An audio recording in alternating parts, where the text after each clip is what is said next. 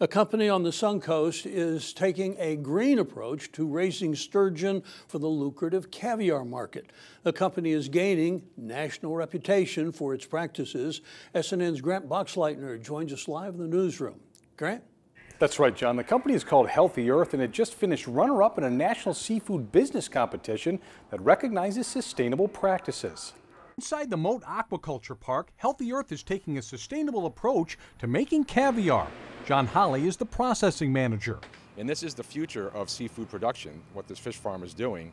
We're using state-of-the-art technology to produce fish in a sustainable manner where we're creating less of an impact on the environment. The company finished runner-up in the National Fish 2.0 business competition that recognizes sustainable practices. I mean, that's what sets us apart. I mean, that's what we want. We want to be set apart for our sustainability. You know, anybody can raise fish, but we want to do it in such a way that we're not taking more from the environment that we're giving back. So that's the big goal for us. It's a process that takes patience. The sturgeon start as tiny hatchlings and are raised to adulthood. That's when we're able to determine the gender of the fish, separate the males from the females, and then the females being the most valuable because they produce the eggs for the caviar. That's when we sort them out and then we grow them some more until they have caviar-ready eggs. Inside the canning facility, crews carefully clean and prepare the caviar to be exported to the retail and restaurant market.